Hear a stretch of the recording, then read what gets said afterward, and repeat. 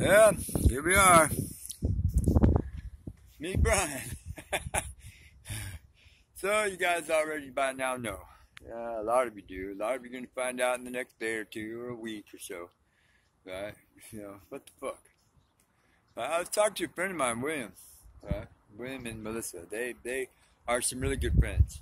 They're actually some of the people, a young couple that came all the way to Rachel to visit me when I was in Rachel.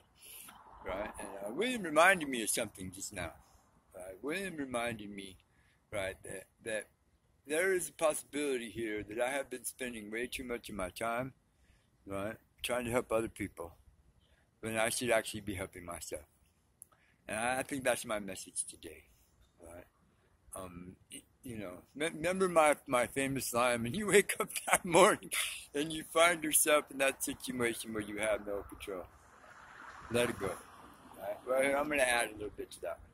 Not only do you need to let it go, but you also need to focus on yourself and your part in that situation, right? And you need to, and you're right, William, you need to figure out what it is that you can do for yourself.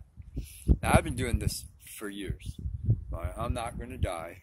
I'm kind of hungry right now, but I'm not going to starve. You know what I'm saying? I got my friend, right? So I'm not going to, go dehydrate, right? And yes, it's pretty hot right now. But I've done this for a long time in this city. Now, I don't want to be in this city. I really truly don't. I would rather be anywhere else. Fuck, I think I'd rather be in hell almost, right, than be here, right? Because Phoenix does suck. It's one gigantic, huge city, 315 square miles. It's actually 13 different cities put together, right? And then somewhere here, I'm going to find something. I am. I'm not going to give up. Thank you, Rebecca. Right? I'm not going to give up. Right? Just like you didn't give up. Right? I'm going to hunt around and see if I could get me a bike. If I could get me a bicycle, then I'm mobile and I can do way more for myself. I can go more places.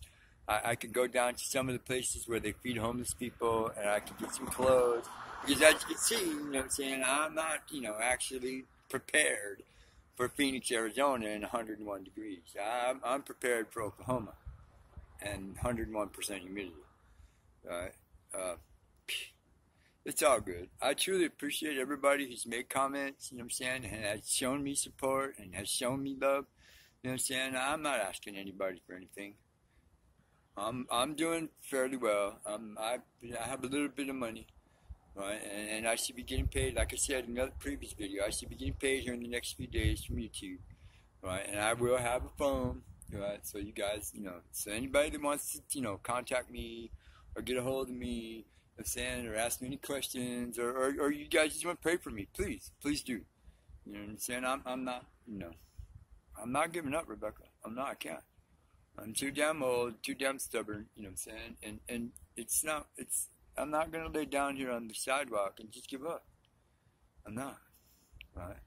But I am going to take William's advice, and I am going to start doing for myself a little bit more. And saying, and I'm not, it's not that I don't care about people. I'm one of them weird, odd people that actually believes in all of us, right? And I appreciate all of you guys that believe in me, so hang in there. I'll be all right. Just me, Brian. Sitting in the shade, trying to cool off a little. Thank you.